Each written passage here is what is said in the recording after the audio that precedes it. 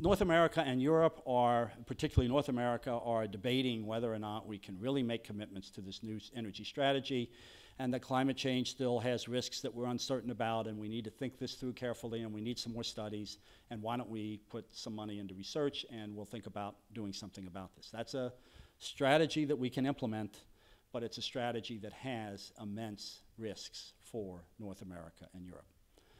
This is Shenzhen. This is a city in the People's Republic of China that is across the bay from Hong Kong. And this is what the city looked like in 1980. It was about 80,000 people in 1980.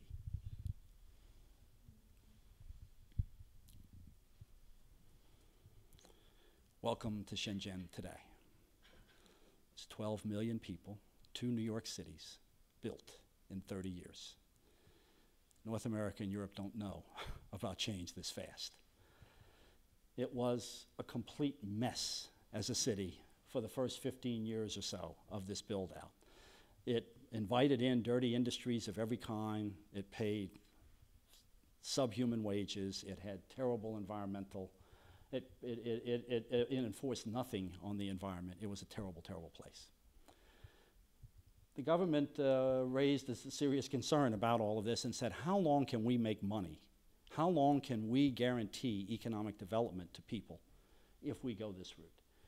And the government changed course in that 30-year period and went away from the dirty industry strategy and instead went toward the high-tech strategy.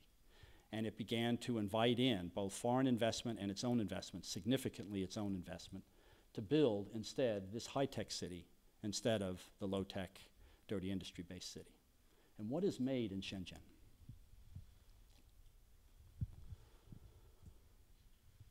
Shenzhen is the location of solar electric cell manufacture in China. In 2 years, China went from nowhere in the manufacture of solar cells to the top manufacturer of solar cells in the world. They continue. There is no one close to them right now in this regard. In 2 years, they did this. Wind technology was taken from Europe without much worry at all. The largest wind turbine manufacturer in the world now is China. It's not in Shenzhen, it's in cities near Shenzhen, but this entire complex is being built for this new strategy of development. I wouldn't say that the Chinese woke up and have been talking to folks in California about environment a lot that led to the planners changing their mind. It is that they saw an immense capability of taking over a market opportunity. In 2 years, they were able to just come in, go from 11% to 60%. The Japanese disappeared, okay, as a producer in this regard. And now China and Shenzhen are leading in this regard. Doesn't mean that China is not without its warts. It's building coal-fired power plants left and right. It has all sorts of problems itself. I'm not trying to romanticize. What I am trying to say is that we are in a world where change occurs very fast, most particularly currently in Asia. I think what we are seeing in Asia today will be beat by Africa in another 15 years or so. It's going to be unbelievable.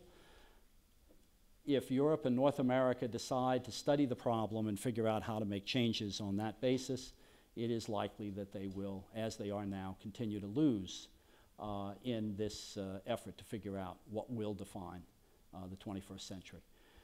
I don't know whether China will be able to really cap its CO2 emissions and will really be able to keep them at 3.3.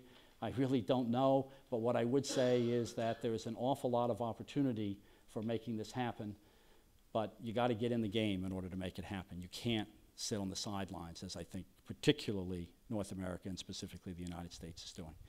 If we want to be part of the 21st century and we want to avert what is going to be a terrible risk for our grandchildren and our great-grandchildren, we need to take a page from all of those communities that have come up with innovative ideas, take a page from China and try and figure out how to go in a new direction. Thank you very much.